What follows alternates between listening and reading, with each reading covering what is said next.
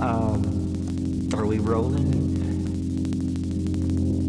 The universe you and I are living in is a far more novel and complicated place than the early universe was.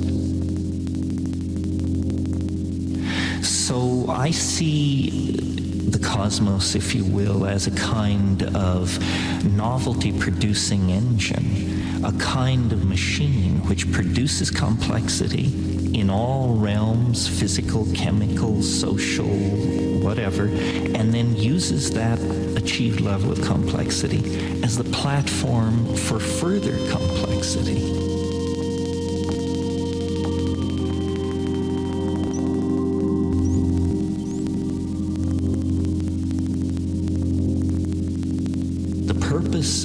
Of being a human is to complexify reality even more, to hand on a more diverse, more complicated, more multiphasic universe to our children.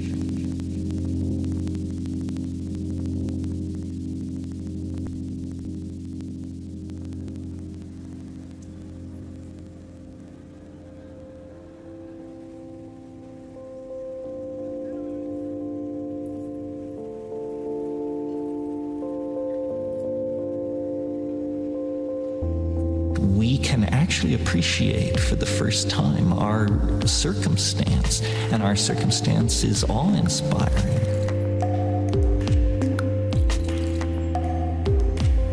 I mean, we are about to take the step out of matter. The planet is on a collision course with the most profound event it's possible to imagine.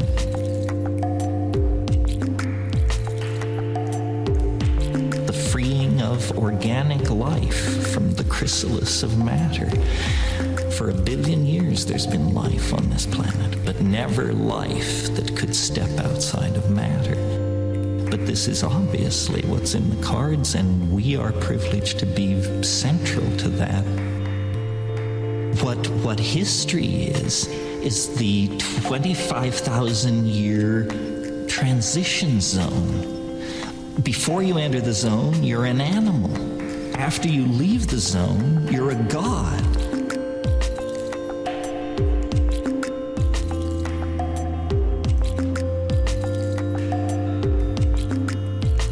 If my ideas seem strange to someone, I ask them, can you imagine this planet in 500 years?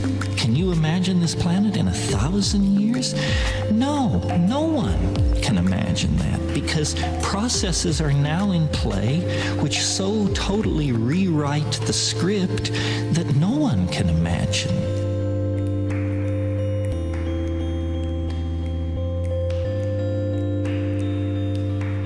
This is what it's like when a species prepares to depart for the stars. You don't depart for the stars under calm and orderly conditions. It's a fire in a madhouse. And that's what we have, the fire in the madhouse at the end of time. This is what it's like when a species prepares to move on to the next dimension. The entire destiny of all life on the planet is tied up in this. We are not acting for ourselves or from ourselves. We happen to be the point species on a transformation that will affect every living organism on this planet at its conclusion.